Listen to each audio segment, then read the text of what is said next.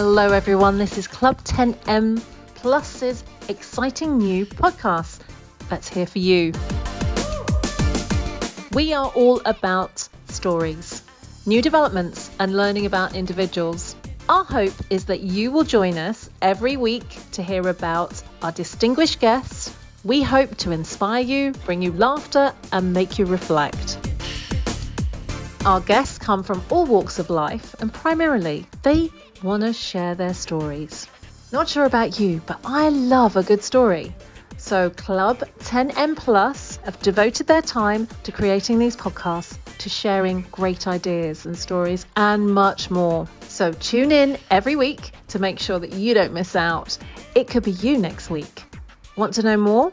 We want to hear your stories. So sign up and be our next guest.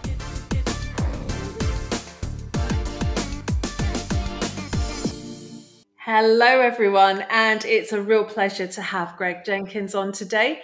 And we're going to probably look at a story. I think you're going to tell us about leadership. Greg, I'm handing over to you, and you can tell a little bit about yourself as well. Thanks. Well, thank you so much, Krista. I appreciate you having me on your show today. And I love talking about leadership. I think especially as it applies to diversity and inclusion. And, when we were getting ready for this, you asked me to think of a story and share a story with your listeners. And I think the story that I want to share is sometimes when you think you're going to go into something that's you don't want to do, but then you find out later it was like the best thing in your life to do. And it really turned into a passion. And so that's what I want to share with your listeners today. So just briefly, a little background. I spent over 28 years in the United States Army, and I worked and was stationed in various places in the U.S. I was in Germany for almost 10 years, South Korea, Iraq, and then finished up my career at the Pentagon. But, coming out of Iraq, I was going to retire.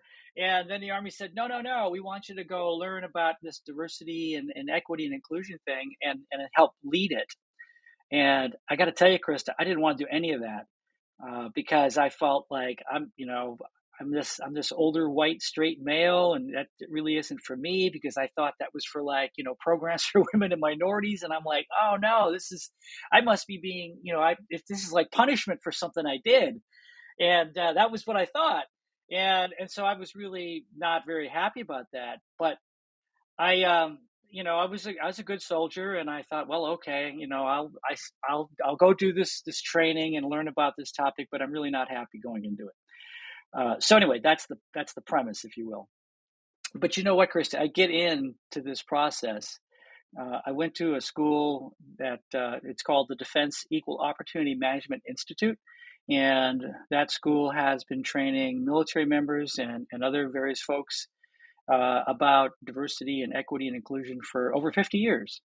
And when I went in not wanting to go, but then went through that process of learning about those topics and learning about myself and learning about others, it really lit a passion inside of me that's been burning very brightly since 2005. So I ended up finishing my career at the Pentagon, where we helped stand up the Army's first ever diversity program. And I've been doing that work ever since. And I enjoy it immensely. I get to meet wonderful people like yourself and other folks, other podcasts, and opportunities to blog, and other various people in the space. And it has opened doors that I never anticipated. And I think that's the message I would like to share with your listeners is that, sometimes the thing you don't want to do is maybe the best thing you need to do. Sometimes. And if you maybe pause for a minute, take a step back and say, I really don't want to do this, but let me check it out and see where this goes. And maybe this is something that is unexpected, but could be absolutely miraculous. And it really was. For me, it changed me personally and professionally. And I'm so glad that has happened to me. I just want to pick up on you saying, literally, I didn't want to do it. Now, is that coming from a place of fear or distrust, or you didn't trust yourself to do it? Because I mean, as leaders, sometimes, opening up a new space that we know nothing about can be quite intimidating. So just explain a little bit, where did that come from? Oh, Krista, that is a really good question because it was absolutely fear. And so when I went to this school, I was already at 20 years in the military. I was already a successful senior leader. And my fear was I was going to have to open up and talk about things like racism and sexism and discrimination and power and privilege. And I didn't feel comfortable being able to speak about those things at all. I was afraid. And so my initial response to that was like, no, I don't want to do it, deflect, avoid, rationalize, justify, some way to get out of it. But when I boil it down, it was exactly what you just said, Krista. It was about fear that I would appear uninformed, that I would make mistakes. I didn't know what to say. I didn't know how to say those kinds of things. So looking back, I never said anything about those topics like racism, prejudice, and sexism and those kinds of things. But I think going through that process, it really helped me become a much, much better leader, which is why I like to combine diversity, equity, inclusion, and leadership. But it was clearly fear. There's no question about it. But I'm glad I was able to go through that process. Not because I knew what I was doing. just trying to figure it out. I think sometimes the best times is when you put your foot forward and you say yes, and you have no idea what the journey is going to bring to you. I know in my experience that's happened several times. So when you actually take the lead on something and you decide to do something differently, the opposition flies at you. And then I'm quite controversial, because that then tells me I'm on the right path. If I'm coming up against challenges and obstacles, I know this is what I need to keep doing and learning. So just going back to your experience, I mean, the Pentagon, you're a senior officer, and all of a sudden your epiphany, and you're changing after 20 years. I mean, in terms of your head and what you were doing, that must have been something else. And, just dive in a little bit so people can appreciate where you were and where you've moved to, I should say.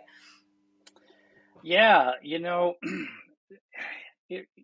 you go through the process that Institute of Education provides, it isn't just sitting down and reading some books and writing some paper and doing some research. You have to actively participate in small group settings, and it's a very well designed program that provides you almost, I don't want to say forces you, but you're in a position or you're in a condition or a situation where you have to start talking with people different from yourself about topics, in my case, I never spoke about. And that was really frightening. And so I think because frightening for me, because I liked to think of myself as like, hey, I'm a pretty good guy. I've had a successful career, and I couldn't possibly harbor any ill will or any dark or negative things inside of me. I don't want to think of myself that way. But I think having to face those things that people often bury, I buried over many, many years, and then having that bring that out into the sunlight is not a pleasant experience initially, but then you start to like, hey, maybe you're not as great a guy as you think you'd like to think you are, and that's okay. And let's take a look at that a little bit. And that became such a cathartic awakening process, if you will, of like unloading things that been hanging on to for probably all of my life, or through as my life progressed. And so going kind of through the mud, digging in the dirt, like Peter Gabriel would say. That's an old reference, I know.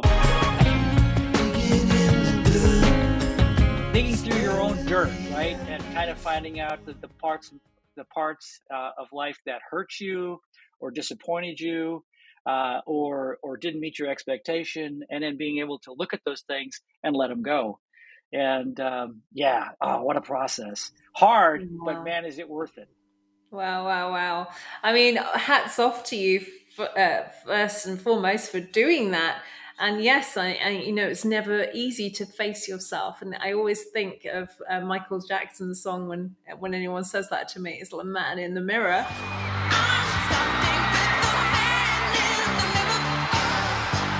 And you have to start with a man in the mirror. And sometimes that is probably the hardest challenge life can throw at you. You have to face your demons, your fears, and all the rest of it. So if anything about today is like, we have to face our fears and totally get a grip of that and work with it. And it's possible, and we can do it. It's not a difficult thing, and especially with what we've all been through just recently. And I think, this pandemic has taught us all that we need to be a bit more resilient. Our mental health has really suffered during this time. And this is about facing the man in the mirror every day and saying, I can do this. It's not an issue. Greg, I can't believe the time has gone so quickly, but I really want to say thank you for taking this time. I appreciate you being online this time for me, and we'll definitely speak again, because I'm sure you've got a lot more stories to tell me. That can't be just the only one. So I look forward to speaking to you again, and thank you. Thank you so much, Krista. Thank you for having me on. Take care. Take care. Bye. Bye-bye.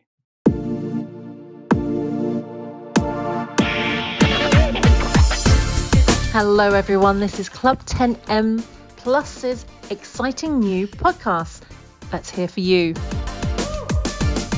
We are all about stories, new developments, and learning about individuals.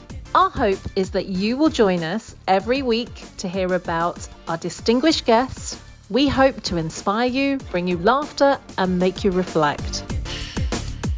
Our guests come from all walks of life, and primarily they want to share their stories. Not sure about you, but I love a good story. So Club 10M Plus have devoted their time to creating these podcasts, to sharing great ideas and stories, and much more. So tune in every week to make sure that you don't miss out. It could be you next week. Want to know more? We want to hear your stories. So sign up and be our next guest.